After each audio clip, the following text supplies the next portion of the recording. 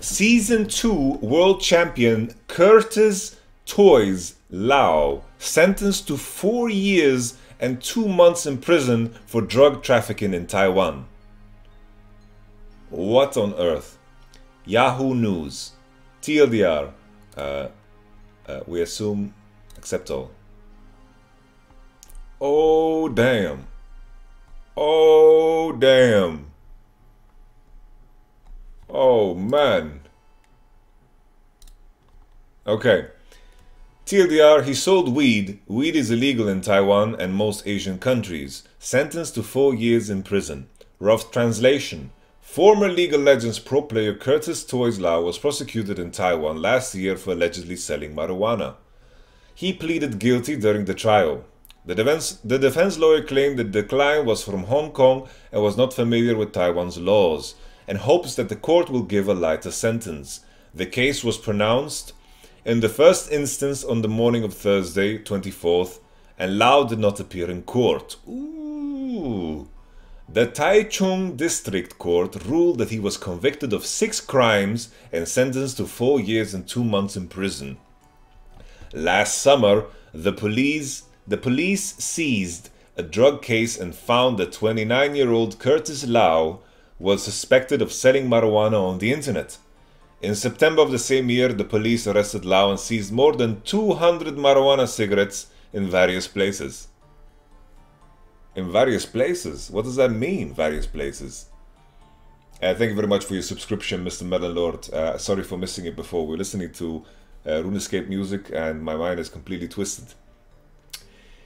During the detention period, the Taichung District Court believed that Lau had handed over the drugs and pleaded guilty, and ruled that he should be released on bail at NT 1.5 million, approximately USD 50,000. Later, the Taichung District Prosecutor's Office detected a second-level drug reaction in Lau's hair, and after applying for observation and rehabilitation, Lau entered the Taichung Rehabilitation Center and was released in January this year. After the conclusion of the investigation, the prosecution prosecuted Lau on 4 counts of completed second-degree drug trafficking and 2 attempted drug trafficking crimes, and prosecuted the remaining 7 people involved in assisting Lau in drug trafficking for drug crimes. Oh shit.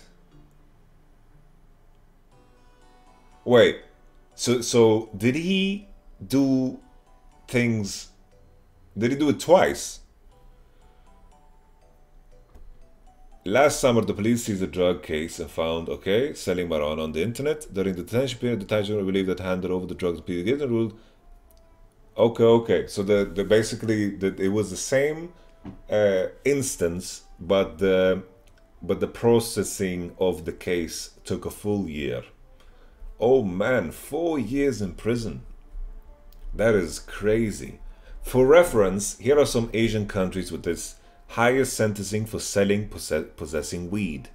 Marijuana is class 2 drug and you could be sentenced to 10 years in prison. Possession of over 150 kilo of marijuana is a death sentence. Singapore, sentence for life or death sentence.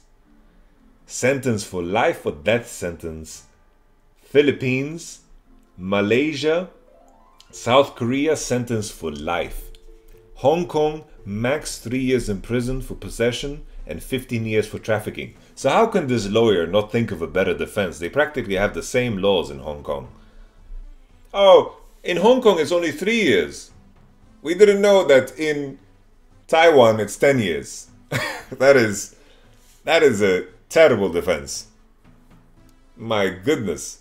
Max 5 years in prison for possession and 10 years for trafficking. Wow, that's crazy. That is mental. It's just personal use, bro. Oh, that's funny. You know, some comments are gems. I'm not gonna lie. It's just for personal use, bro. I've had friends that use that defense.